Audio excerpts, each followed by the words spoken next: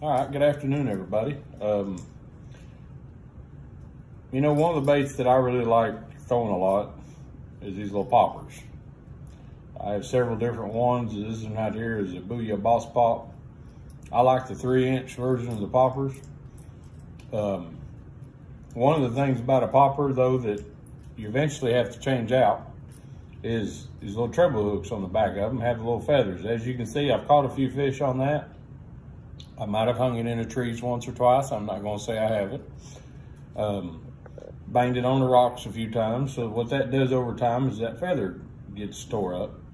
So a lot of times what we do is we go buy just another one that already has a feather on it.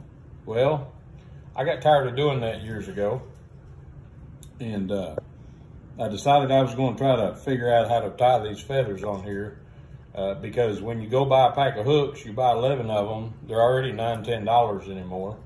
Well, then you go buy the feathered ones and you're paying about $8 or $9 just for 2 hooks. And then you don't always have the same sizes. Sometimes you use one number 6 on a little smaller ones. Sometimes you use number 4s. These are number 4s. One of the benefits too to being able to tie your own feather on your treble hook is, you know, a lot of times we go buy treble hooks and there's only certain ones that are already tied. When you tie your own, you can buy whatever treble hook you want to and tie your own feather to it. So that makes it a big convenience too. Plus you can buy you a pack of them, of 11 of them, most of the time, if you buy those Yamagatsus. Now you got 11 different ones. You can sit down and tie them, pre-tie them as many times you want. When you're on the water, you don't have to worry about it. If you was to break one, lose one, whatever, you can just switch it out and keep going. So it's very, very helpful to be able to tie your own. So I'm going to show you here in just a minute how with just basic things that you can buy that I've literally had these little bag of feathers. I've had this stuff that I'm going to show you. I've had it for well over a year and it's still making me new ones, okay? So I'm going to skip through the video here just a second. And I'm gonna take this treble hook off of here because it may take me just a little bit, and then I'll start the video back up. All right, so we've got our hook cleaned off fairly good. I mean, it's not perfect, but it's cleaned off good enough. The hook itself don't need to be replaced. It's still pretty sharp. So we're gonna leave that sitting right there. So basically all you really need is this right here is just regular fingernail polish. Fingernail polish has,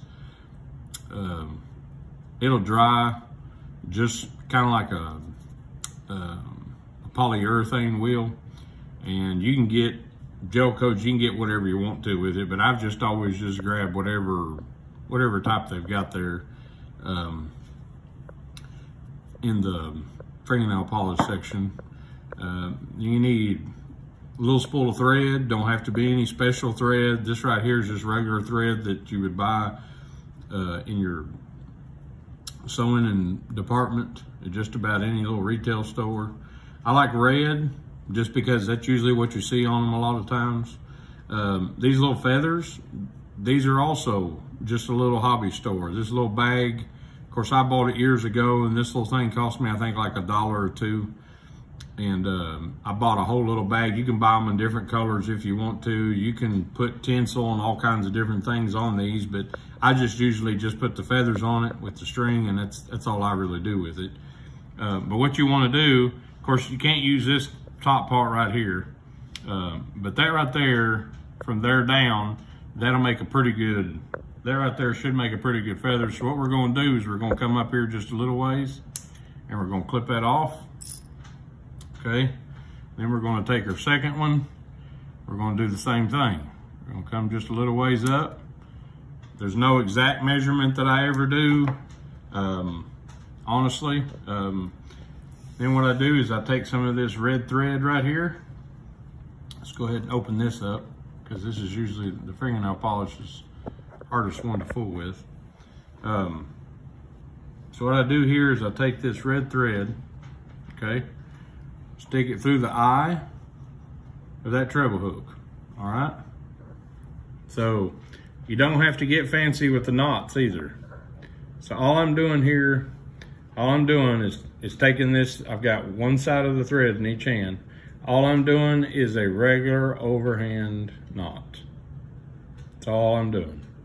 And I'm going to take that overhand knot and I'm going to do it 2, maybe 3 times. Okay?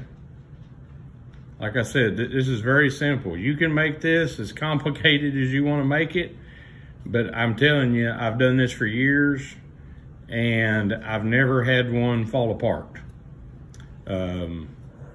I've just never have. All right, so the little short end, we're gonna kind of leave it hanging there. The longer end, I'm gonna hold it to the side.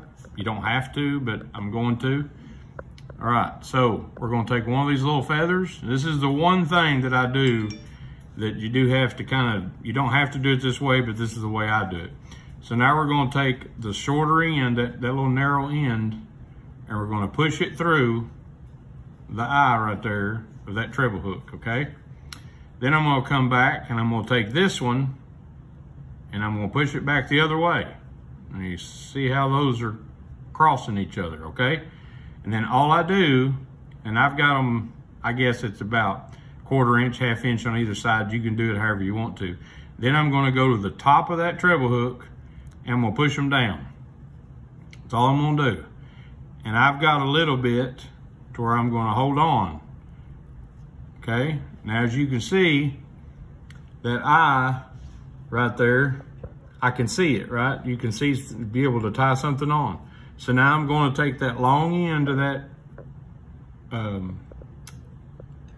thread, that red thread that I've got there, and all I'm doing is I'm gonna sit here and I'm gonna wrap this around this a couple times, okay? It's not gonna look pretty at first, that's fine. Now, I take this thread, I pinch it right here in these 2 fingers, I grab it, turn it over, and then lay it on top of it, and then I pull it tight. All that did was throw a little knot in that line so that it's holding it tight. That way I can let go of this and see it's holding the thread for me now. So now what I'm going to do is I'm going to try to fix this and make it the way that I want it to be, okay? I'm going to smooth it out a little bit, make it just a little bit neater. All right, so now I'm going to push that down. I'm going to go back to my thread and I'm going to go back to wrapping it around. Now you can buy all kinds of little fancy things to put your thing in and hold it and all this other stuff like them fly tying guys do, but I've never had the need for it. And like I said, this right here has worked fine for me for a long time. Now I throw 2 or 3 of these same knots in here, okay? Now, we've got it pretty much covered to where that red's all the way around it. Here's what we're gonna do. We're gonna take some of this fingernail polish and we're gonna go right over top of that thread. And that thread, we don't wanna put it too heavy, but that thread right there is gonna soak up that fingernail polish.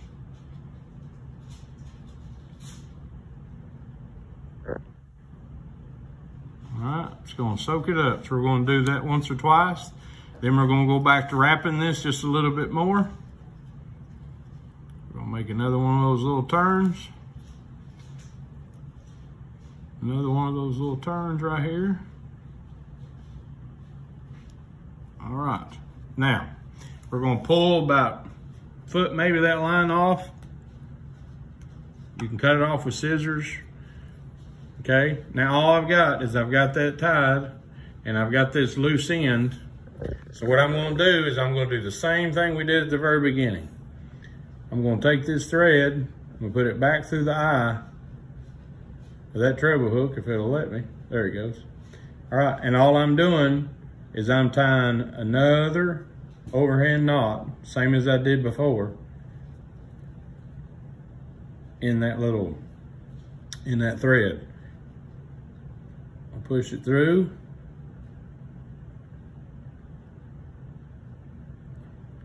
Okay. All I'm doing is going through that little loop that I'm making, pulling it tight. I'm gonna do that one more time.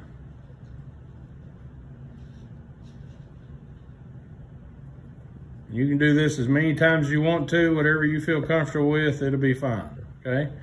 Now, I've got both those little red tag ends. You don't have to have them. I'm gonna sit there, and I usually leave them hanging just a little bit. All right, now I'm gonna take that fingernail polish, and I'm gonna go over there one more time, and I'm gonna go over that. It doesn't take this fingernail polish very long to dry. If you was to get the gel kind, it might actually hold better, but like I said, I've done this for years. And that fingernail polish right there never has come off. I've never had one break free the whole time I've done this. And I've done it for a long time.